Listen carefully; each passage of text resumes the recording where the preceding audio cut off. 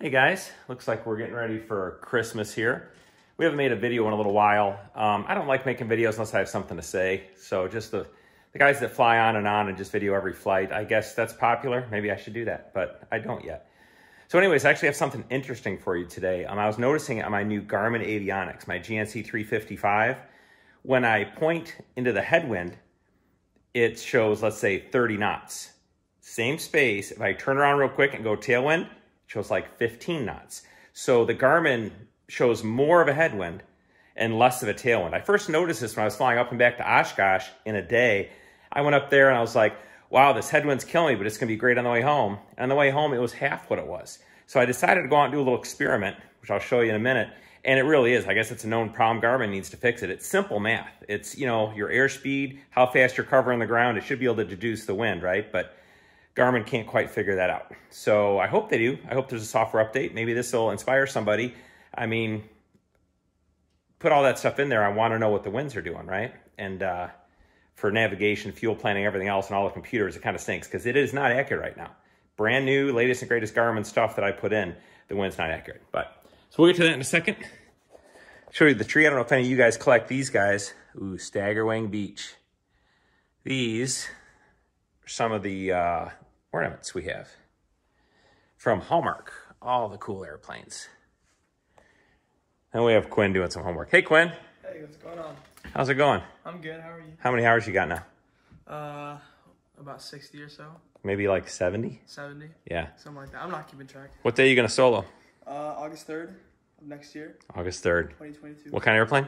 A Piper 182. No, Piper. No, Cessna 182. I'm sorry. Excellent. Quinn flies so many kinds of airplanes, he can't keep them all straight. The Piper 182, that's a good one. So here we are. The wind's behind us. You can see in the upper right-hand corner that I'm pointing to right there. That's the wind vector I'm talking about. 19 knots of tailwind. Not a lot of tailwind, right? So now we're going to turn. The wind is actually out of the northwest. So 20 knots of tailwind showing. That one of the things I was most excited about the GNC 355 was the wind vector. I thought it'd be really nice to have that, you know, winds aloft. For instrument approaches, everything else. You can see the traffic. There's a guy right off the nose, 2,200 feet below us. Another guy, 1,600 feet. There's 10 Charlie Airport. That's Galt Airport. So now we're turning into the headwind. We're going through west. When we get to the northwest, it'll be a headwind. And watch what happens. We went from about 17 knots of headwind. We're going to level our wings off now. Watch that. 23 knots, 24, 25. Look, magically, the wind picks up when you point the nose into it. And it's going to keep going. The low point was about 17 knots. It goes up to almost 28. Now, there's the GI 275s. There's 32 miles an hour. It's a little hard to see there on the GI 275 has wind as well. And it's just as inaccurate. So there's 28 knots. So into the wind, 28 knots. Same place, same altitude. When you turn the other way, it goes 17 knots. We're going to speed it up a little bit here, just so you don't have to watch us. So again, we're turning. Look at that. Great tailwind. 30 knots, it said for a second there, right? So I'm thinking I'm going to enjoy this great tailwind. I'm in the same place. And now I'm pointing with the hand. Watch the wind now. 26, 25, 24. It just falls off. I mean, this is not possible. This isn't some weird atmospheric event that's happening over Galt Airport, okay? This is the Garmin software. 19 knots, all the wind just went away. Went from 30 knots, and again, it's going to go down to about 17 knots. So I lost half my wind when I turned and put the wind behind me. Again, same thing here, 21 miles an hour, a little hard to see lower left side of that. Yeah, that's it. When you point into the wind goes way up.